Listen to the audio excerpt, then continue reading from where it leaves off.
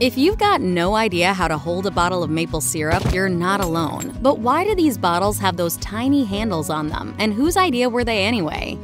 Picture this. It's Sunday morning and you're making pancakes. The aroma fills the kitchen. This is the moment you've been looking forward to all week long. It's just too bad, really, that you can't fit a single finger through the handle on your maple syrup bottle. You either have to clutch the bottle around its middle like some kind of Neanderthal, or grab the miniature handle with 2 fingers pincer style and hope you don't drop it. So what's with maple syrup bottles and those tiny sub-functional handles? Before plastic was the dominant packing material, it was glass, and before glass, it was stoneware.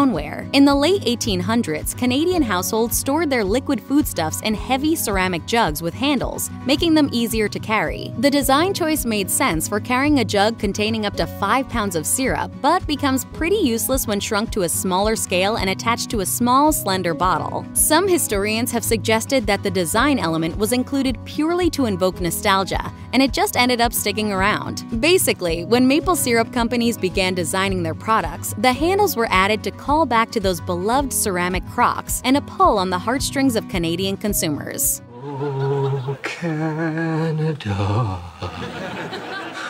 There's a name for this kind of thing too. In biology, vestigial structures are parts of organisms that no longer serve a function. The tailbone, for instance, is thought to be a leftover remnant from some version of humans that used to have large prehensile tails. But after centuries of evolution, all it seems to be good for is getting broken after a fall. When it comes to physical objects and icons, this phenomenon is referred to as skeuomorphism, which is when we keep various design elements even when they're no longer required. It's the same reason why the recycle bin on laptops looks like a wastebasket filled with crumpled up pieces of paper, or why smartphone cameras make the shutter sound when they take a photo. And you'll find a lot of this sort of nostalgia in current cooking trends. Vintage Pyrex and retro 1950s-style appliances are here to stay in contemporary kitchens. Supper clubs are enjoying a comeback too. And as maple syrup bottles demonstrate, appeals to nostalgia were very much a thing even in the early 1900s. The tiny handle decorative element was actually something of an erroneous nod to the past, however.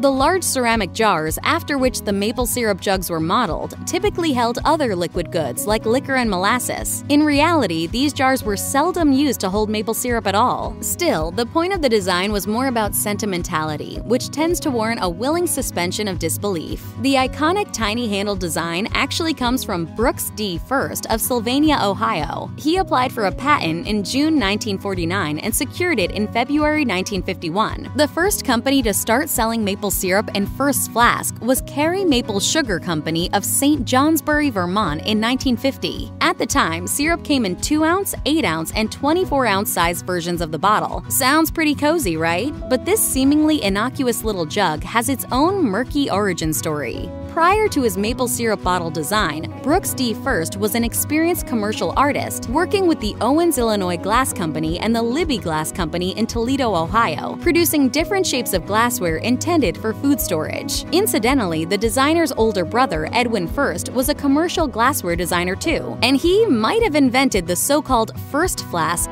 first. In 1933, Edwin locked down a patent for design for a jug, an oblong bottle with a wide, flat bottom for maximum stability, and a small, functionless handle attached to the neck. In the US, the Carey Company was peddling syrups in the 1933 first flask, while Quebec Maple Products sold the bottle design to customers in the Canadian market. Still, Edwin's patent expired 14 years later, so Brooks' 1951 invention was considered fair game. That said, the First brothers might not have even been the first ones to come up with the tiny handle design. In 1922, Joseph Klein was awarded a patent for the syrup bottle design used by the Little Brown Jug Products Company, one that featured the useless little handle as well. Either way, as foodies today get to daydreaming about their favorite maple syrup recipes, that annoying little handle might start to look less like a nuisance and more like a reminiscent ode to the past.